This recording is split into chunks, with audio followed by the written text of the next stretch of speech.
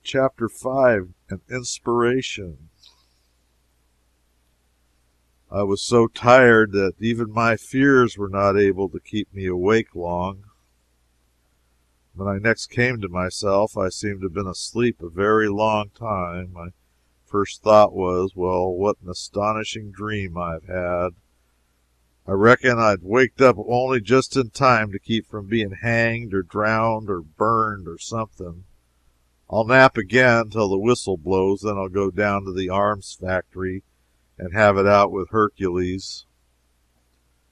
But just then I heard the harsh music of rusty chains and bolts.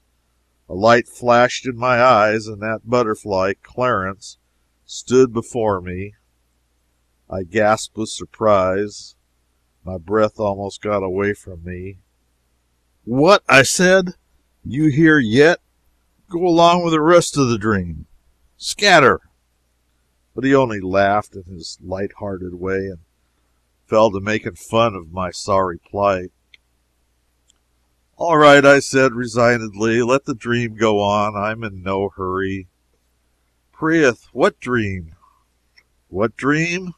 Why, the dream that I'm in Arthur's court, a person who never existed, and that I'm talking to you, who are nothing but a work of the imagination." "Oh, law, indeed! And is it a dream that you're to be burned tomorrow? Ho, ho, answer me that." The shock that went through me was distressing. I now began to reason that my situation was in the last degree serious. Dream or no dream, for I knew by past experience of the lifelike intensity of dreams, that to be burned to death, even in a dream, would be very far from being a jest, and was a thing to be avoided by any means, fair or foul, that I could contrive. So I said beseechingly, "Ah, Clarence, good boy, only friend I've got, for you are my friend, aren't you? Don't fail me. Help me to devise some way of escaping from this place." Now do but hear yourself. Escape? Why, man, the corridors are in guard and keep of men at arms. No doubt, no doubt. But how many, Clarence? Not many, I hope. Full a score. One may not hope to escape. After a pause, hesitatingly, "And there be other reasons, and weightier." "Other ones? What are they?" "Well, they say oh, but I daren't. Indeed, I daren't." "Why, poor lad, what is the matter? Why do you blench? Why do you tremble so?" "Oh, in sooth, there is need. I do want to tell you, but come, come, be brave, be a man, speak out, there's a good lad." He hesitated, pulled one way by desire, the other way by fear. Then he stole to the door and peeped out, listening, and finally crept close to me and put his mouth to my ear and told me his fearful news in a whisper, and with all the cowering apprehension of one who is venturing upon awful ground and speaking of things whose very mention might be freighted with death.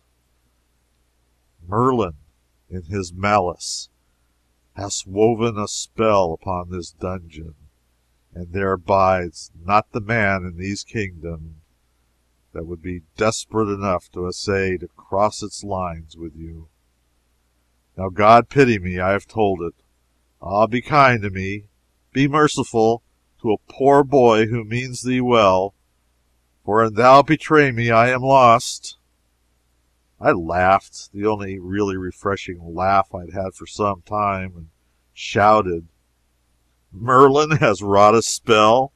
Merlin, forsooth! That cheap old humbug! That maundering old ass!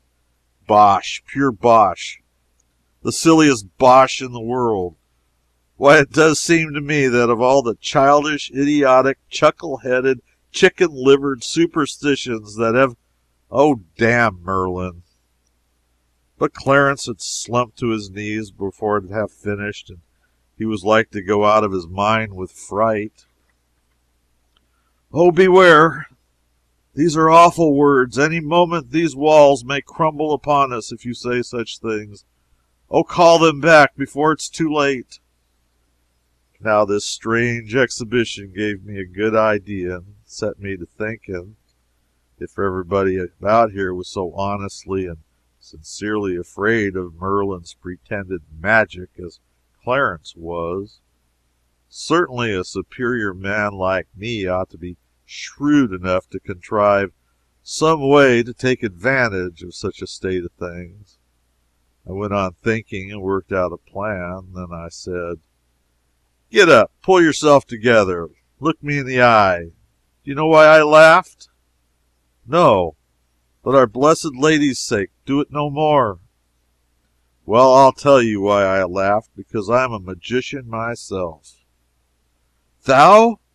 The boy recoiled a step and caught his breath, for the thing hit him rather sudden, but the aspect which he took on was very, very respectful. I took quick note of that. It indicated that the humbug didn't need to have a reputation in this asylum. People stood ready to take him at his word. I resumed. "I've known Merlin 700 years, and he 700. Don't interrupt me. He has died and come alive again 13 times, and traveled under a new name every time. Smith, Jones, Robinson, Jackson, Peters, Haskins, Merlin, a new alias every time he turns up. I knew him in Egypt 300 years ago. I knew him in India 500 years ago. He is always blethering around in my way everywhere I go. He makes me tired. He don't amount to shucks as a magician. Knows some of the old common tricks, but has never got beyond the rudiments, and never will. Well, he is well enough for the provinces, one night stands, and that sort of thing, you know.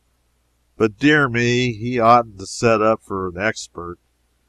Anyway, not where they're the real artist. Now, look here, Clarence. I was going to stand your friend right along, and in return you must be mine. I want you to do me a favor. I want you to get word to the king that I'm a magician myself, and that the supreme grand high you muck-a-muck and head of the tribe at that, and I want him to be made to understand that I am just quietly arranging a little calamity here that will make the fur fly in these realms.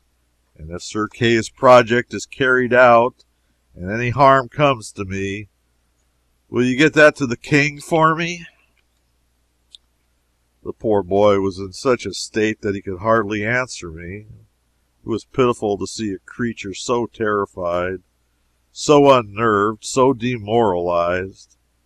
And he promised everything, and on my side he made me promise over and over again that I would remain his friend, and never turn against him or cast any enchantments upon him. Then he worked his way out, staying himself with his hand along the wall, like a sick person. Presently this thought occurred to me, how heedless I'd been. When the boy gets calm, he will wonder why a great magician like me should have begged a boy like him to help him get out of this place. He will put this and that together, and will see that I'm a humbug. I worried over that heedless blunder for an hour, and called myself a great many hard names meantime. But finally it occurred to me all of a sudden that these animals didn't reason, and that they never put this and that together, that all their talk showed that they didn't know a discrepancy when they saw it. I was at rest then. But as soon as one is at rest in this world, off he goes on something else to worry about. It occurred to me that I had made another blunder. I had sent the boy off to alarm his betters with a threat. I intended to invent the calamity at my leisure. Now the people who are the readiest and eagerest and willingest to swallow miracles are the very ones who are hungriest to see you perform them. Suppose I should be called on for a sample. Suppose I should be asked to name my calamity. Yes, I'd made another blunder. I ought to have invented my calamity first. What shall I do? What can I say to gain a little time? I was in trouble again, in the deepest kind of trouble. There's a footstep. They're coming. If I had only just a moment to think. Good, I've got it. I'm all right. You see, it was the Eclipse. It came into my mind in the nick of time. How Columbus or Cortez or one of those people played an eclipse as a saving trump once on some savages, and I saw my chance. I could play it myself. And it wouldn't be any plagiarism either, because I should get it in nearly 1,000 years ahead of those parties. Clarence came in, subdued, distressed, and said, I hasted the message to our liege the king, and straightway he had me to his presence. He was frighted even to the marrow, and was minded to give order for your instant enlargement, and that you be clothed in fine raiment, and lodged as befitted one so great. But then came Merlin and spoiled all, for he persuaded the king that you are mad, and know not whereof you speak, and said your threat is but foolishness and idle vaporing. They disputed long, but in the end Merlin, scoffing, said, Wherefore hath he not named this brave calamity? Verily, it is because he cannot. This thrust did in a most sudden sort close the king's mouth, and he could offer not to turn the argument. And so, reluctant, and full loth to do you the discourtesy, he yet prayeth you to consider his perplexed case, as noting how the matter stands, and name the calamity. If so be you have determined the nature of it, and by the time of its coming, prayeth delay not. To delay at such a time were to double and treble the perils that already compass thee about. Be thou wise, name the calamity. I allowed silence to accumulate while I got my impressiveness together, and then said, How long have I been shut up in this hole? Ye were shut up when yesterday was well spent. It is 9 in the morning now. No! Then I have slept well, sure enough. 9 in the morning now, and yet it is the very complexion of midnight, to shade. This is the 20th, then? The 20th, yes. And I am to be burned alive tomorrow? The boy shuddered. About what hour? High noon. Now then, I will tell you what to say.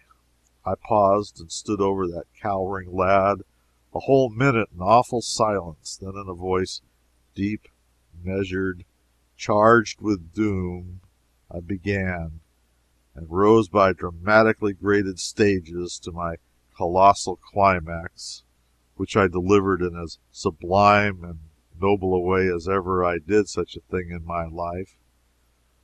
Go back and tell the king that at the hour I will smother the whole world in the dead blackness of midnight. I will blot out the sun, and he shall never shine again. The fruits of the earth shall rot for lack of light and warmth, and the people of the earth shall famish and die to the last man. I had to carry the boy out myself, he sunk into such a collapse. I handed him over to the soldiers and went back.